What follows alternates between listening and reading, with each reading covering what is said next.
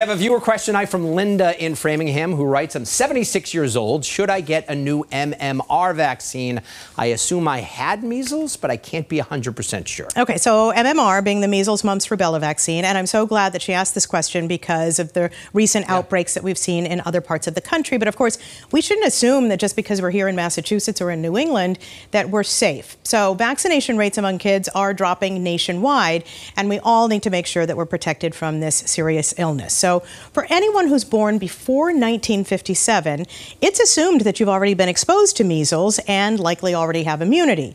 Adults born after 1957 should have had at least one dose of the MMR vaccine, two if you're at higher risk, like you're a healthcare worker. Now, if you're not sure if you've been vaccinated, don't go to your doctor and try to get a blood test to check your immune status. Just go ahead and get vaccinated. It's safe to get it even if you don't necessarily need it. All right, great information, Dr. Mallika. Thank you so much.